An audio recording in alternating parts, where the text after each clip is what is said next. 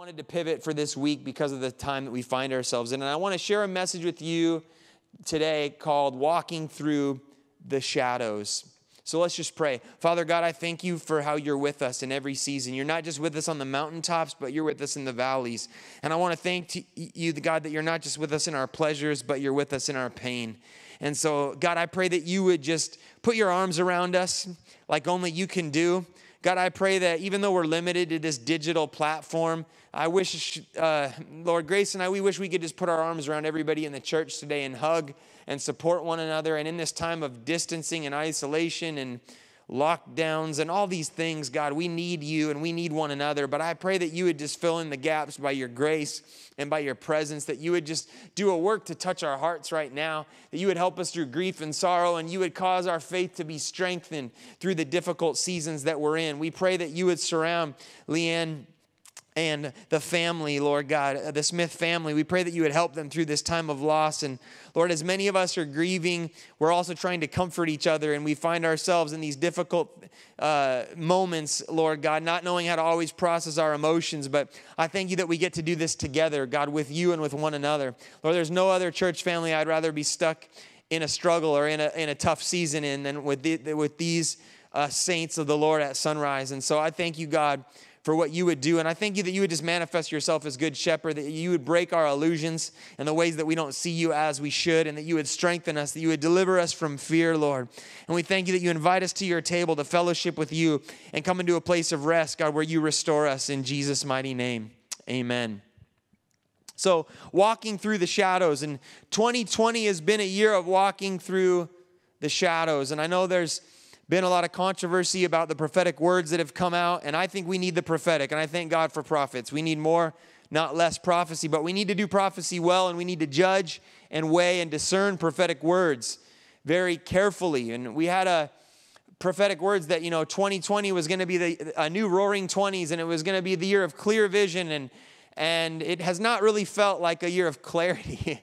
It hasn't felt like a year of great prosperity, and people are in there's a lot of struggle, there's a lot of difficulties, there's a lot of shadows, there's a lot of darkness that people are walking through in 2020. And I know it could be that maybe by the end of 2020, everything becomes clear, and maybe some of those words make sense more once we get through the year. I don't know. I'm not trying to cast shade on any prophetic ministers or on the prophetic ministry itself, but we need to be discerning, because a lot of us, we weren't really prepared to walk through the difficult things of 2020. We kind of had our eyes on growth, expansion, prosperity, all these different things coming, and it just hasn't felt that way. And of course, with our elections, there's been people that are just relieved and excited that Joe Biden has been declared the president-elect, and there's people that are convinced that it is an absolute conspiracy and it's a corrupt election, and that Trump will still win and be the president once it goes through the courts. And I'm confident, I have peace in God, that whoever wins, that Jesus is on the throne, and that as a church, we should support whoever is the president, and we should also oppose them prophetically, in a sense, where we have to oppose them as people of faith. But I believe that I have confidence that there are more eyes, there are more lawyers, that there is more being unveiled about our voting systems and elections, that I believe we're going to get a fair outcome. And so we need to pray. We need to be a people of peace. We need to be a distinctive people that make a difference in this time, irregardless. But what I'm trying to say is it's these times of shadows. It's these times of darkness. It's these times of great tension. And we've been through so much as pastors, as churches, as believers, where we feel a lot of the pressure. We feel a lot of the things that are going on, and it has not been an easy season to navigate. And then this last week or two has just been very challenging. And Pastor Scott, of course, dying and leaving us, getting a call. Grace and I were on our anniversary staycation, and we were our first day away. We were at Leavenworth, and we were enjoying time together, and we drove home that night and had dinner and got home, and about 8 o'clock at night, as our kids were being watched by their grandparents, we were just enjoying our time, and we get a call at 8 o'clock at night from my dad saying that he and my brother-in-law, Jason, are on their way up to the Smith house because there was medics trying to revive Pastor Scott. And we're thinking, what on earth does it mean that you have to revive Pastor Scott? Does that mean he's incapacitated? Does it mean he's dead? Like, this is, it's just shocking. And my dad said, well, you're on vacation time. We're going to be there. It's okay. We just want you to know what's happening. And so we said, no, we're going. And so we got in our car and we left right away. And we beat everybody up there. Leanne was out of town at her mom's in Missouri. And Chris and Nick and Whitney were all in the home. And we got there. There were some police officers there, but the medics had already left after they had spent 15, 20 minutes or so trying to revive Scott. And we walked in, and there's our pastor, our friend, our mentor, laying on the floor in the living room with a blanket over his face and over his body. And so we got there, and Grace and I, we started to pray that God would raise him, that God would thump his heart and bring his spirit back and cause him to rise. And then many pastors and staff, many friends of their family from the church and young adults that have been blessed by their ministry so much over the years just showed up and started praying that God would raise Pastor Scott. And I was so proud of the people standing in faith for a miracle. And we were there to comfort the family, of course, because it's shocking. It's shocking for all of us. But we're also praying and contending for a miracle. And so people prayed for about probably almost 2 hours before the funeral home eventually came and took his body away. And we're all kind of just, everything just feels like it just unraveled so quick. And somebody that you just always think is going to be there as a pillar in your life is just removed so quickly. And so I know that many of us are still, in disbelief, are moving from, anger to sadness and back and forth, and we're in disbelief. Sometimes you're kind of bargaining, like, well, if I would have done this, or if I would have known this, or what if this would have happened, and that's all a normal, healthy part of a grief process. And I know for me, I'm moving between laughter and tears a lot of the time, and that's been one of the ways that's helped me grieve, is to get my tears out. And I've had a couple of days, I had really a lot of puffiness under my eyes, and I cried as many tears as I could cry. And then we've laughed so hard at different memories that we've had with Scott that have been precious memories that we're thankful for. And so processing all of that, and then figuring out what's going on in the church, and then looking at another conference potentially being canceled by government mandates. And, Pastor Andre's dad, Ronald, just passed away, went to be with the Lord just the week before Pastor Scott died. And then my dad was going to do the memorial service with their family this week, and then he got these cold flu symptoms, he and my mom, and so he felt like he really shouldn't do it. So thankfully, Pastor Kevin was able to step in and be there with the Benjamin family in their time of remembering their dad's life. But it was like another thing. Now my dad can't go to that, and then Friday, my parents, and Saturday they got tested for COVID earlier in the week, and they both got their results Friday and Saturday that they're positive for COVID-19. Now, thankfully, their tests, where they are positive, their symptoms are not extreme. They're breathing okay. They're recovering. They don't have fevers. They are, they really are navigating it well. So keep praying for them. But it was like, another thing, they can't be here. And then they were around all of our staff this week. We had a time on Wednesday to pray together and grieve and share memories. And it was a hard time. It was a beautiful time to be together. But they were around all of our staff. And so in good faith, we felt that we really needed to shut down service this weekend to find out if anybody caught anything, and to make sure that the church's family is kept safe in this time. And we're not afraid of the disease, but we do realize we have lost some people that we know and love and respect in the body of Christ throughout this season, and your safety is important to us. And so we really thought, unfortunately, we don't want to shut down, but we have to. And then I'm at home this week, and I'm hearing our governor come on and talk about Washingtonians not celebrating Thanksgiving, and my blood, I could just feel my stress level. Like literally, like if there was like a little meter graph, I could just see it like rising and it's getting red. I'm like, please don't take my blood pressure right now. I'm like, I just couldn't take anything else. Like, please, 2020 has enough, and I just don't want to hear about anything else right now. And then my kids are reminding me that when my dad tested positive or got his results back for a positive COVID test, that it was Friday the 13th. And I thought, I'm not superstitious at all, and I don't really believe in that stuff. But I'm like, it just sounded about right. Of course it's Friday the 13th. Like what other day would it be when you find out that just something else goes wrong?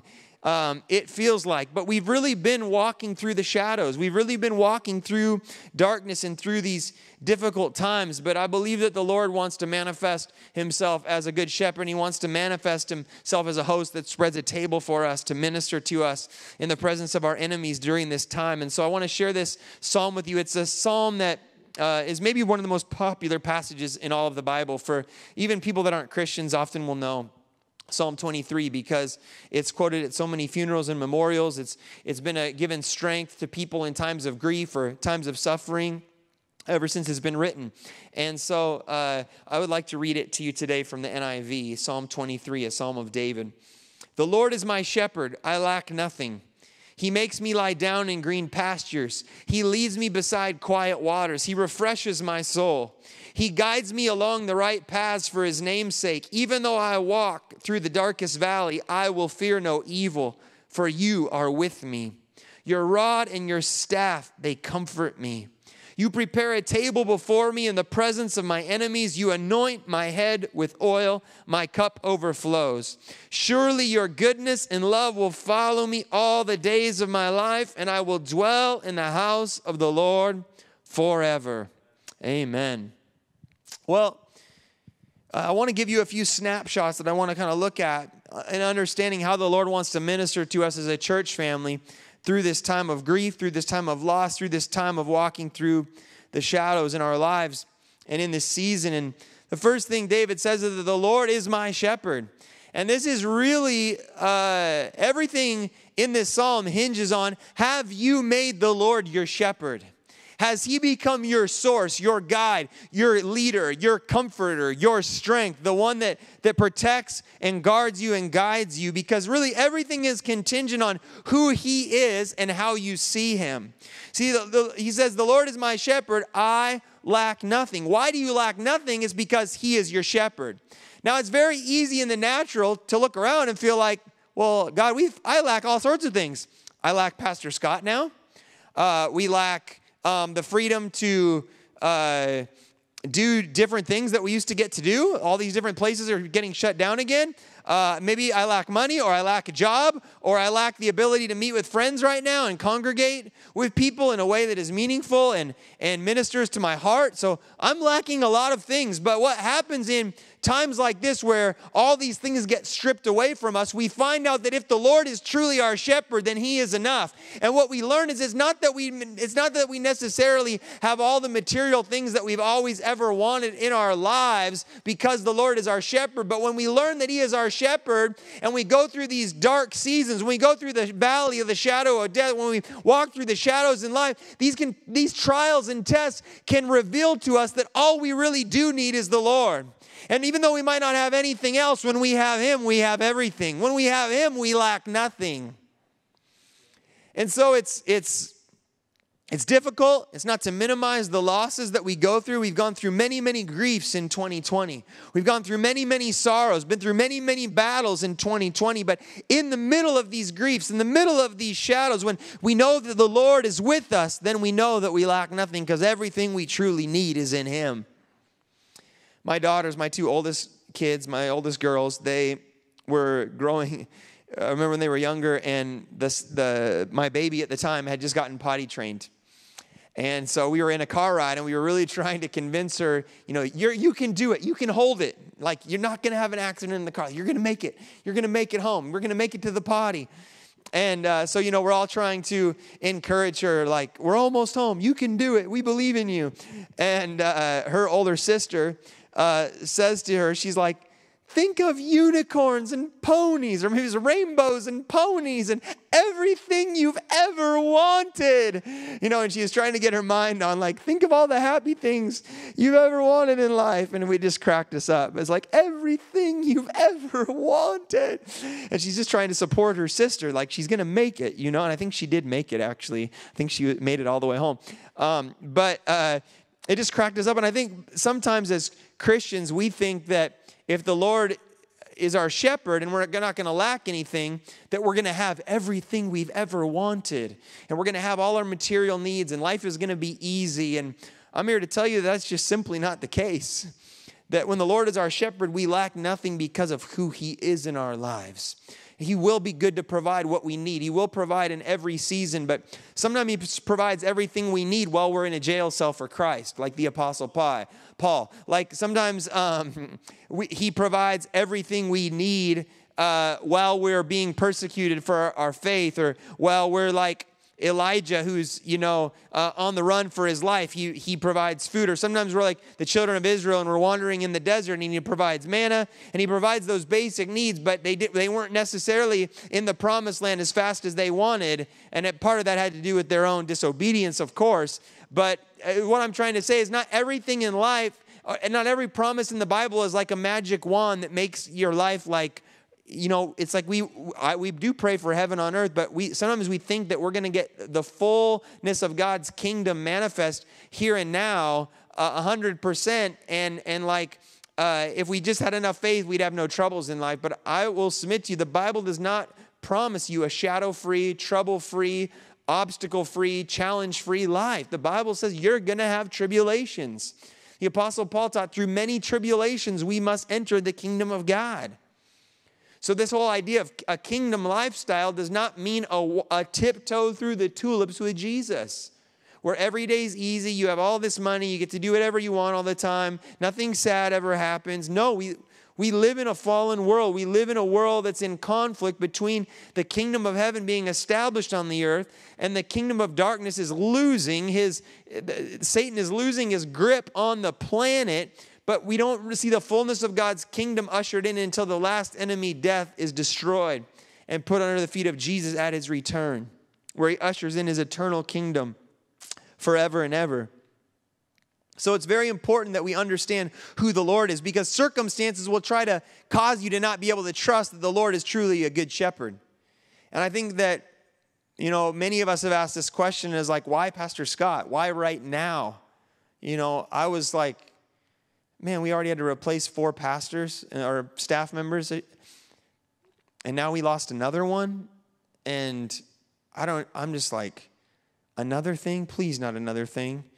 And we got to be careful, because it's okay to question. It's okay to process those things, but we've got to be careful not to allow ourselves to get overwhelmed with things that may not actually be true, right? To give ourselves to false fears.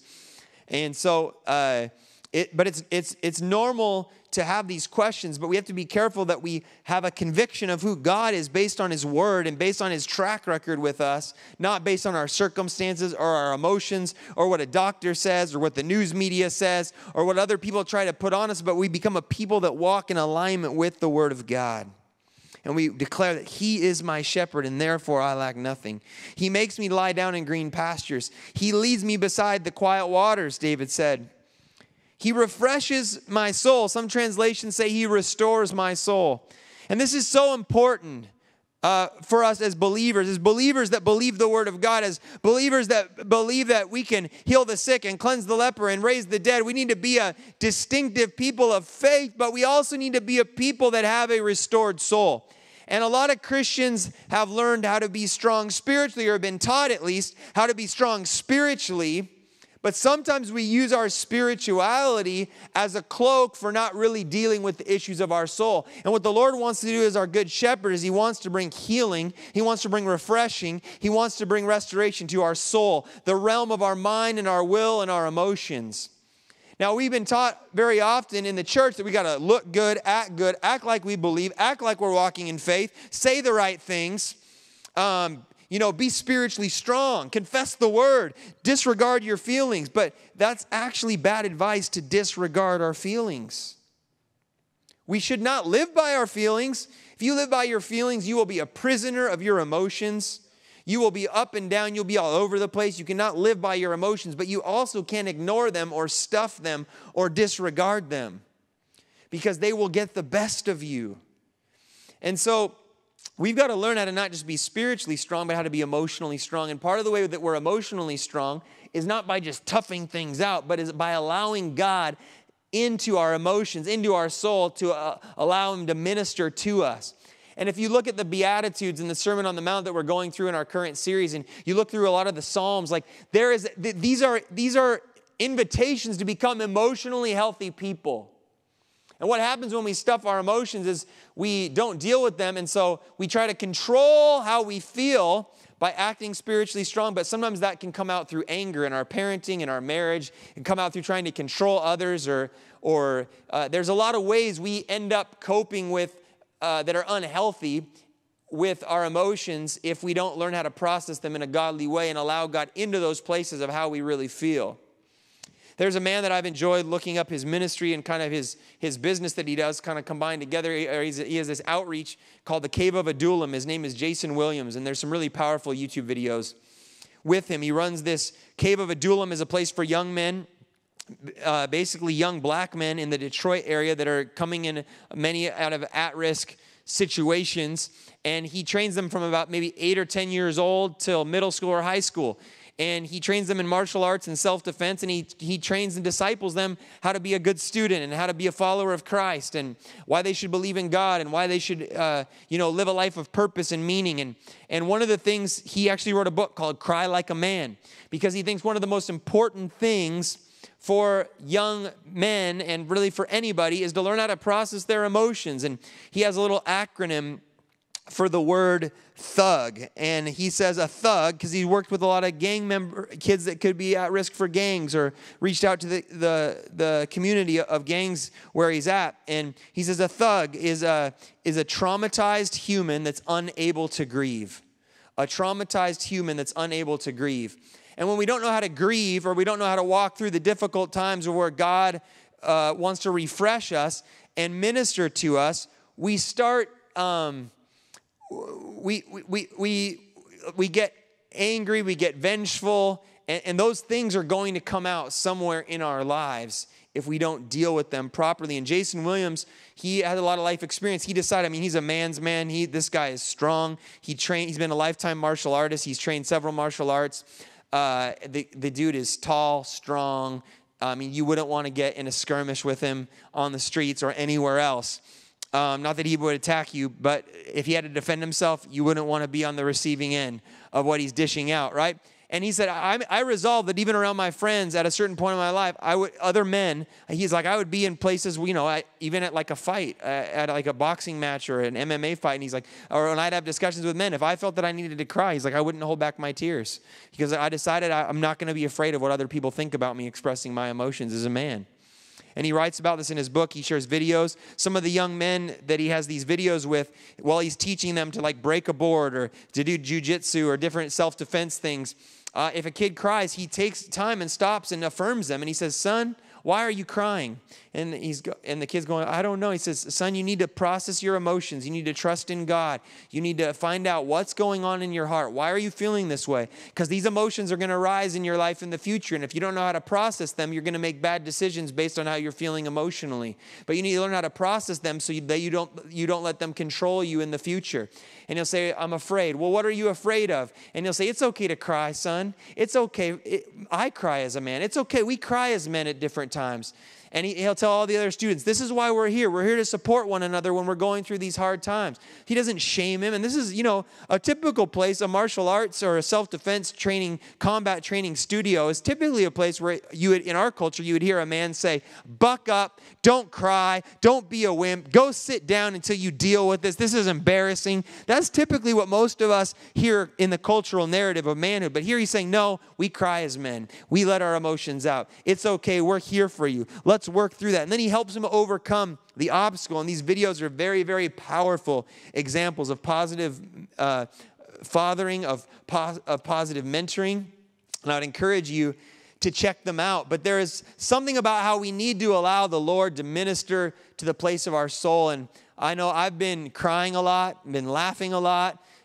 Sometimes I make jokes and you think, why is he joking right now at a time like this? Well, because it helps me through the grief. And I guarantee you, just sometimes random times throughout the day, I just look over at my wife and tears are coming down my cheeks and I don't know why for sure. Or walking through the offices and seeing Pastor Scott's empty office, or being in a meeting with our staff and thinking there's a hole here because he used to sit here and he used to talk with us just not that long ago. And so there's all these different emotions that hit, and I've had to express them and process them. And I encourage you to do the same, to invite the Lord in as a good shepherd. Say, Lord, what am I feeling? Would you help me with this? Talk to him. Invite him into the pain. Invite him into the anger.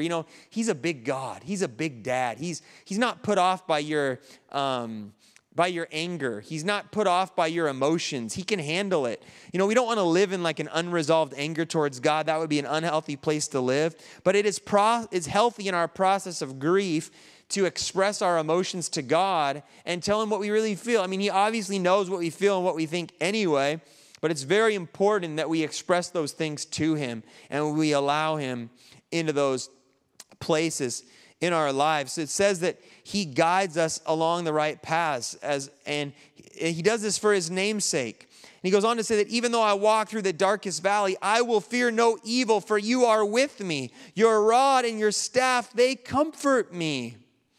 And so David says as the psalmist that the Lord is our shepherd. He causes us to lie down in green pasture. First we lack nothing, and then we lie down in green pastures. He leads us beside quiet waters so he can refresh and restore us. He guides us along the right paths, or paths of righteousness for his name's sake. So he causes us to live a life that pleases him in righteousness and living according to his ways.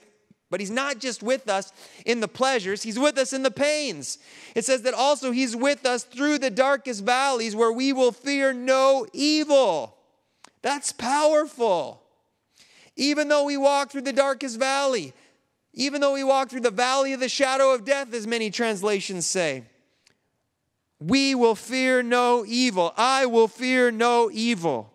And you've got to make a decision as you trust in the Lord to not give fear a voice in your life. We are living in a cultural moment that is being overcome by fear.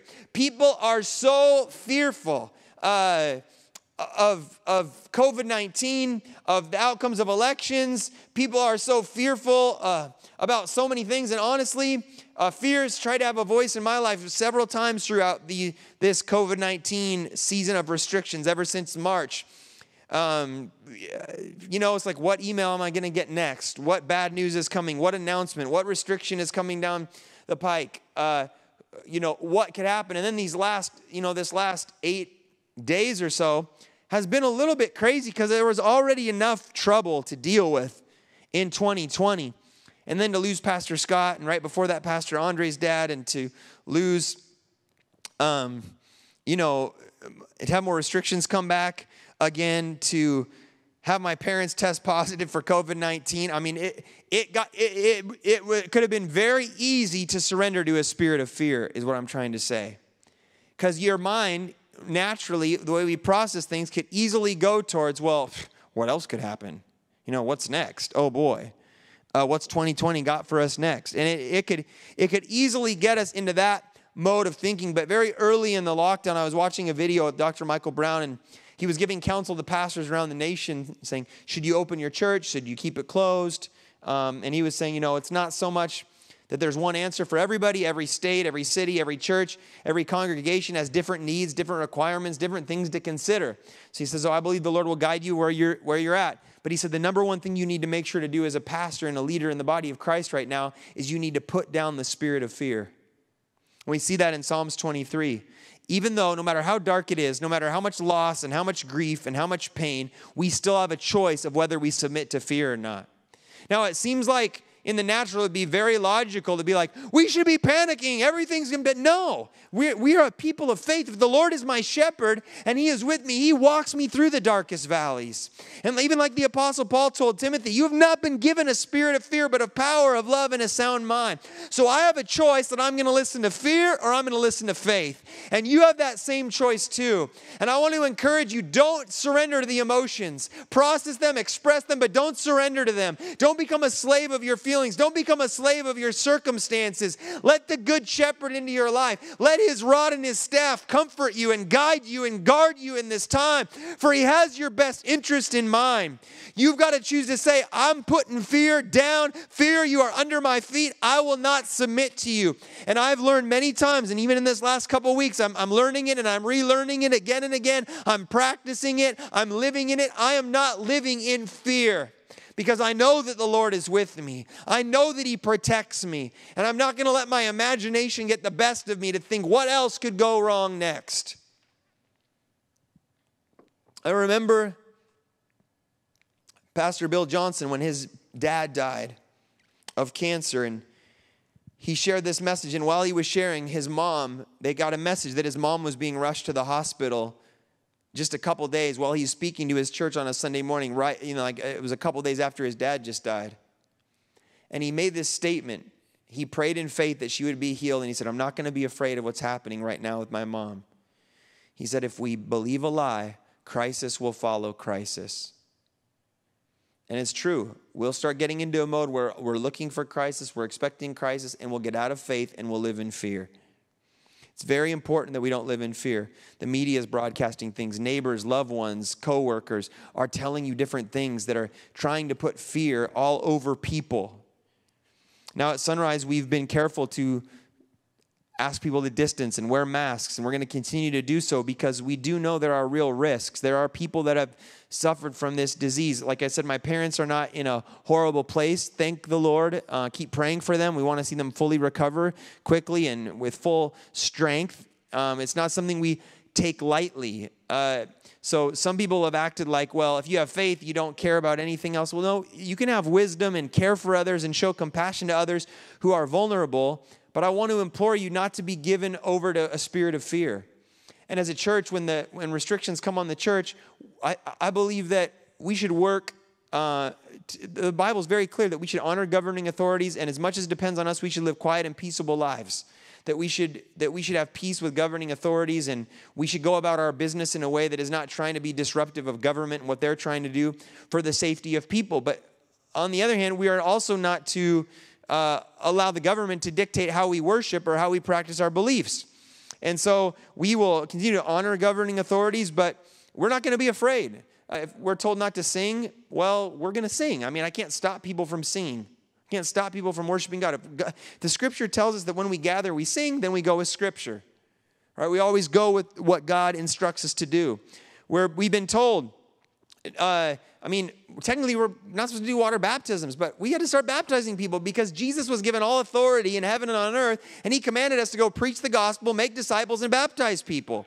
And so we're not going to stop preaching the gospel, we're not going to stop making disciples, and we're not going to stop baptizing people, right? And I know some churches have gone to like the super soaker, like spray them with water from 6 feet or more away, or throw 5-gallon buckets of water on people, but I'm like, this is baptism. This is a holy thing under the Lord. And so the Bible says, lay your hands on the sick. And so, my conviction is if somebody has COVID-19, I can't walk into hospitals right now and do that. But what my conviction is if I've been instructed to pray for the sick, I'm going to pray for the sick, whether it's COVID-19 or anything else. That is my conviction as a follower of Christ. I have faith in his word to protect me and to bring healing to people that I pray for. And so I'm not going to be afraid. Now, that doesn't mean I'm going to wipe sweat off my forehead and lay my hand on them and rub my face, up next to theirs while I hug them and pray for them. And I can wear a mask. I can put my hand on their shoulder and pray for somebody, but I'm not afraid. And I have a clear instruction from Scripture. This is how we practice our faith. And so I'm going to practice my faith. I'm going to continue to honor where I can, but ultimately we're going to be a people that don't move in fear, but move in faith. Now, I'm not trying to say that if you have a compromised immune system or that you don't feel comfortable in your conscience gathering, that you're in fear. I'm not trying to say that you're in fear, but I'm trying to ask all of us to examine. Let's not let fear have the final word. It might be the right thing for you to do to stay home. I cannot guarantee everybody's safety, even with masks on, even if nobody's saying, and everybody perfectly socially distanced. I can't guarantee that you're never going to contract COVID from somebody else in a church building. It's impossible to know everybody that comes in and where their level of faith is and where their level of hygiene is and their level of health. If you don't feel good, stay home. If you're running a fever, definitely stay home. And continue to participate online and don't feel ashamed for that. But what I am asking all of us to do in this season, whether it's grief, whether it's afraid of what could happen next, or fear over election results, or who's our next president, and all these things, is let's not let fear have the final word. Let's be a people of peace. Let's be a distinctive people that know that the Lord is with us as our good shepherd. And let's let his rod and his staff comfort us in this time. And then coming out of David makes this pivot in the psalm here, coming into verse 5, because he was talking about how the Lord is my shepherd. He's speaking about the Lord, but he's going to switch to now speaking directly to the Lord as not just his shepherd, but as the host who invites him to this table. And he says, not only are you the Lord, the Lord will do all these things and be this for you, but now he says, you, Lord, you prepare a table before me in the presence of my enemies. So when he brings us through the dark valleys and the shadows of our lives, he comes and he brings us to a table that he seats us at in the presence of our enemies. And I want to spend the bulk of the rest of my time here just kind of looking at what does that mean that he spreads a table for us before the presence of our enemies. Now, can you imagine going through the most difficult, trying times? And the Bible says that we have enemies because we're Christians. We have enemies that try to stop the gospel. We have enemies that are in unbelief against the work of Christ and the existence of God.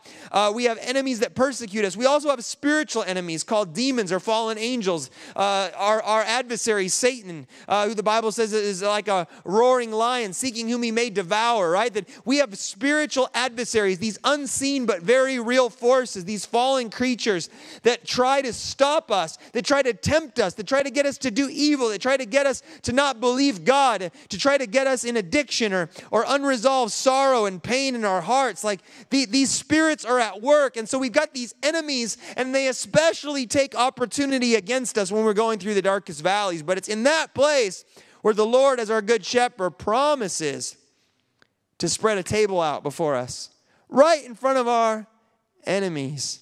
And I believe this speaks of at least 5 different things that I want to touch on. And first of all, it speaks of rest. It speaks of a finished work. You don't sit down to eat in a battle unless you're confident that you've got this thing locked down. It takes a pretty studly commander-in-chief or good shepherd to think, you know what? Even though the enemy's still out there kind of watching, we're just going to sit down and we're going to have a meal right now. This is a picture of the rest that we have in Christ. Reinhard Bonnke, in one of Darren Wilson's first documentaries, I don't remember if it was Father of Lights or Finger of God or which one it was for sure, but this documentary about miracles and all the great things God is doing around the world right now, Reinhard Bonnke, in his German accent, his English-German accent, he begins to talk about how in all the other religions that have these different idols and these many gods, in all those places you spread the table for your God, to worship your God or your idol. He said, but in the Christian faith, it is not so. In ours, in the Christian faith, God spreads the table for us. And that's what we see in Psalm 23. He does the work, we go and sit. And in the middle of our darkest times, we've got to learn how to rest and how to sit at his table and allow him to minister to us. We've got to take time away to grieve. We've got to take time to process. We've got to take time to pray and to hear and to rest. We've got to take time for vacation sometimes. And I know it seems kind of weird to not be able to travel as much right now, but you might need a staycation. Get something that helps bring you joy in the season that you're in, and a place of rest. But more than just practically or emotionally, but even this is a picture of how Jesus spreads the table for us as our good shepherd, that he did the work. When Jesus died on the cross and he rose from the dead, He offers us a place at the table that he provides for us what we need. He provides himself, and he provides a place where we don't strive to work things out in our own strength, but we simply respond by faith to what he has already accomplished for us.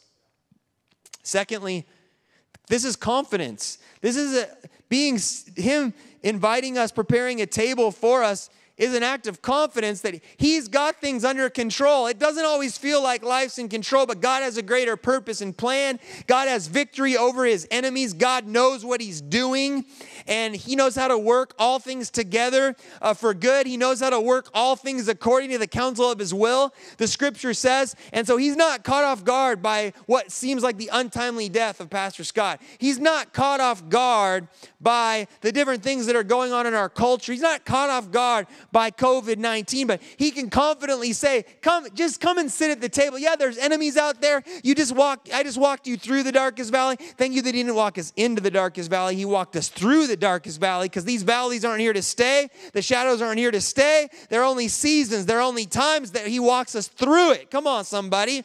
He doesn't walk us into it. He walks us through it, so we come out of it. But even when the enemies surround us and try to take advantage of these times where we're vulnerable, there the Lord is confidently saying, I've got this. You can sit down and you can eat with me. Don't panic. Don't fear. Don't fight in your own strength. And there's this powerful song that we've sang, like, this is how I fight my battles. This is how I fight my battles. It may look like I'm surrounded, but I'm surrounded by you. And part of it comes from Psalm 23.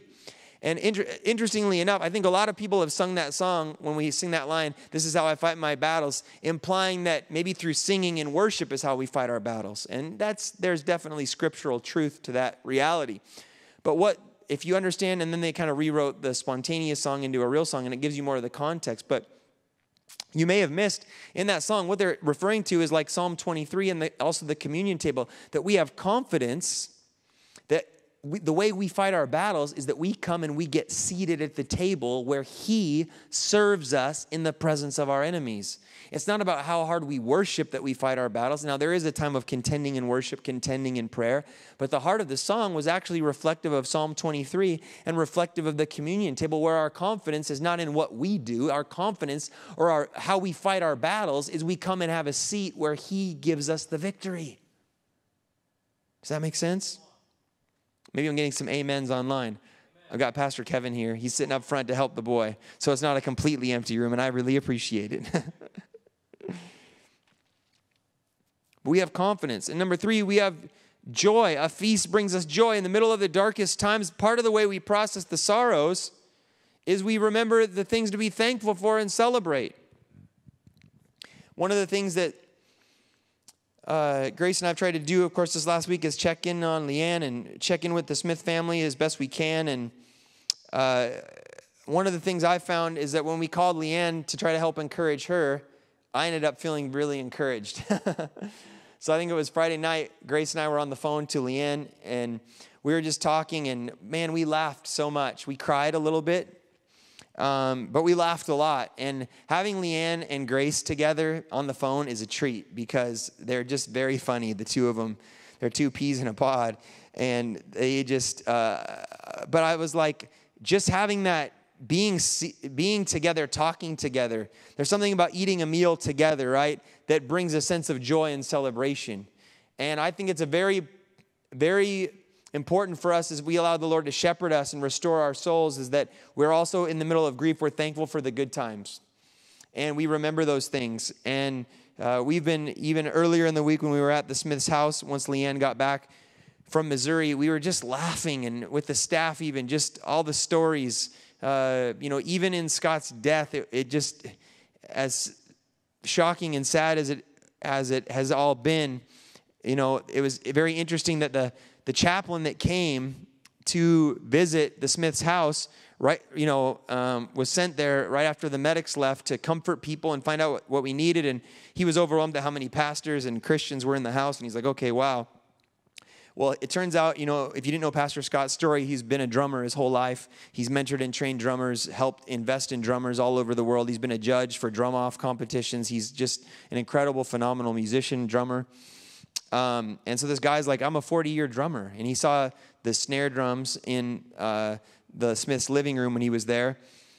And he said, well, this is, not something I usually do, but I usually pray a prayer if I'm able to, if the family allows me to. But since I'm with all Christians today, and this guy was a pastor, he says, and since this man was a drummer, he must be a musical man. And I want to honor him with not just a prayer, but I want to sing the prayer. And so he sings this long song, prayer, and it was really awkward. And I was kind of like, man, I wish I would have told him, like, hey, we're good. We're all pastors. We're going to pray with everybody. You got people in shock. You got people praying for resurrection. You got people in grief. And then you got this guy singing. And honestly, it felt like a Saturday Night Live skit. Like, is this really happening right now?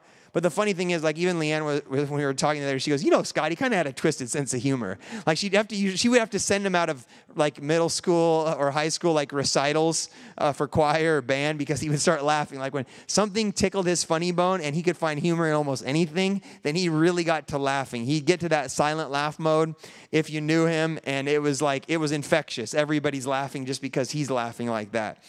And so...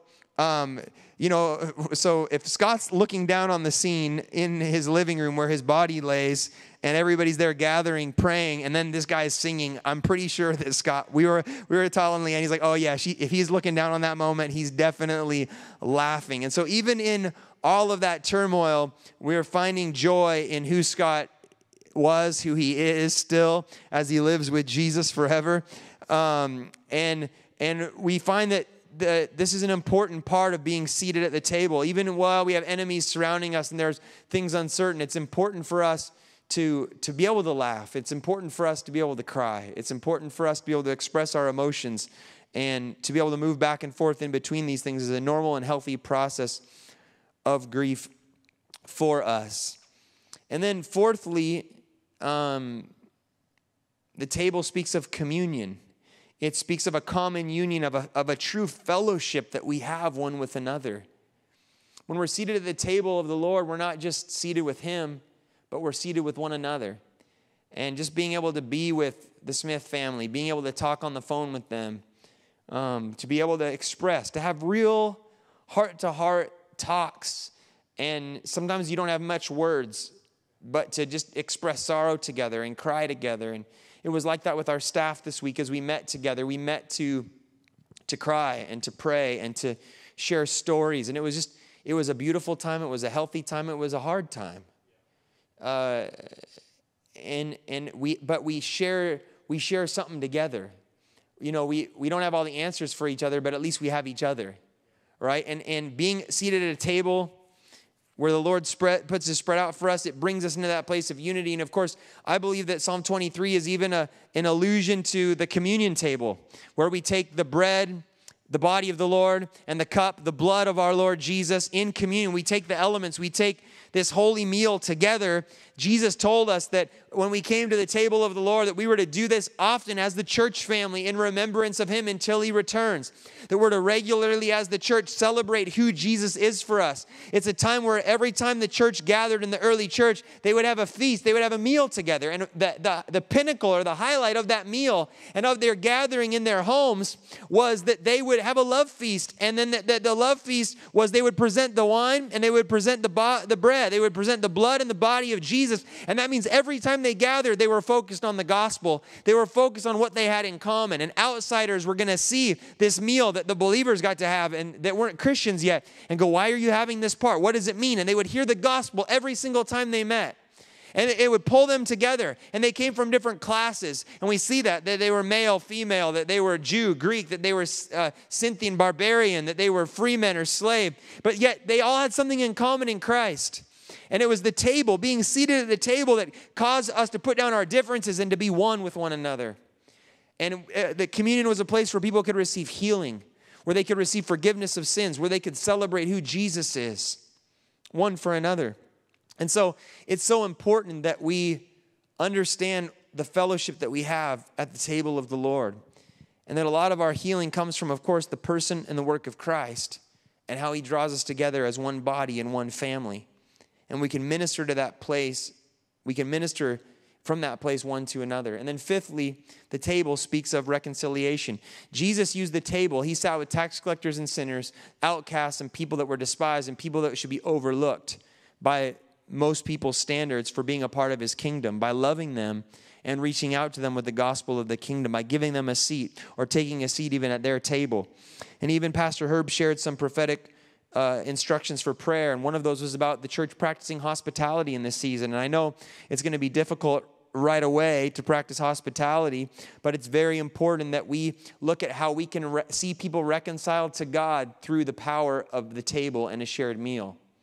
And I think the church, Christians, we need to maybe have some white supremacists at our table to help get them out of hatred and help them come under a kingdom worldview and a biblical worldview for valuing all people. We need to sit with black people that are part of the Black Lives Matter organization, that are in the witchcraft part, or people that are part of Antifa, people that are rioters. We need to sit with people that are different, that we might love them to Christ.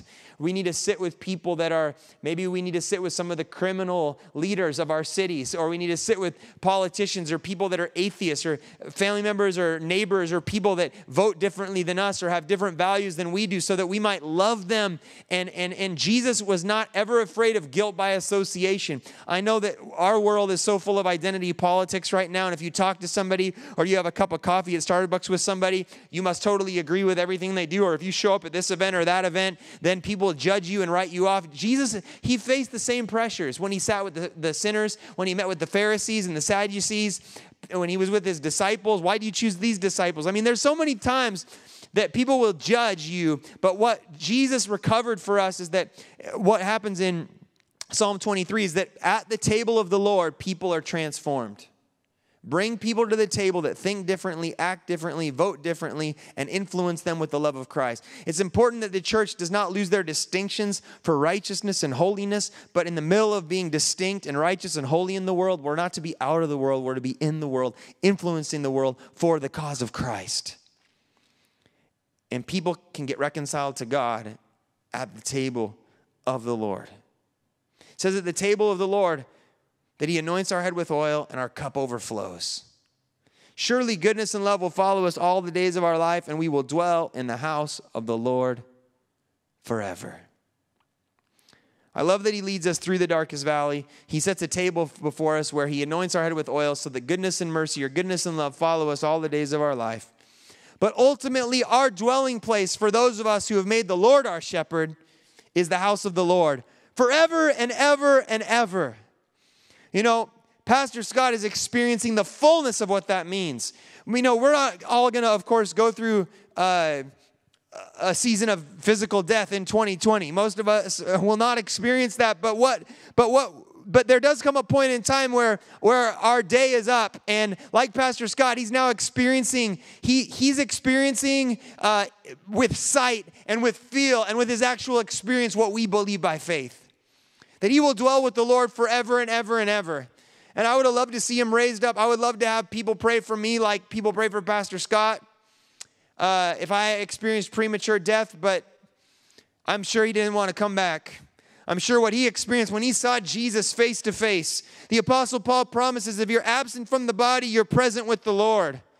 That what he was experiencing, seeing the one who loved him and gave himself for him on the cross, face to face, and the bliss and the pain-free life and the removal of sorrow that he's doing really well right now is what I'm trying to say. And our good shepherd, Jesus, he is not only there for us emotionally and all those things, but he came in history 2,000 years ago. He came to die for his sheep. He came to die for all of those that would follow him and that were far from him. He came to die for his enemies. The truth is that Jesus is our good shepherd. According to the prophecies of the Old Testament, he came and he lived a perfect and sinless life. He did many miracles, and he lived 2,000 years ago.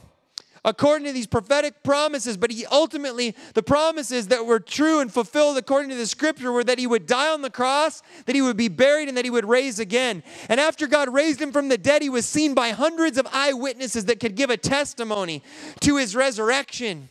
The Bible says that there is a day coming where Jesus will return to judge the living and the dead. And the promise is to you and me today and all who would call on the name of the Lord, if we call on Jesus as Lord, if we make him the good shepherd of our lives, we we will receive forgiveness of sins and we will receive eternal life. And I'm here to invite you into that today, that if you don't know the Lord as your good shepherd, that you would repent of your sin and you would cling on to Jesus. And if you believe as through the preaching of the word, maybe it's through the testimony of Pastor Scott's life, you believe that you need Jesus and that you need to be reconciled to God, I'm inviting you to come to him for the first time or to come back home, because his arms are open wide for you. He's already settled how he feels about you. He loves you because he sent his son Jesus to die for you. It's not up for debate. It doesn't matter how bad you've sinned, how bad you've blown it. It doesn't matter if you've never believed in him before. It doesn't matter if you wrote him off and said you would never believe. It doesn't matter if you've strayed from him. If you return to him, if you repent and you say, I need you to be the good shepherd of my life. I need you to be the savior of my soul. Forgive me of my sin. I believe you died on the cross and rose again for me. If you say that, you believe it in your heart, you will never be the same again. And we are here as a church family to teach you about baptism and being filled with the Spirit and walking out this Christian life as a follower, a disciple of Jesus.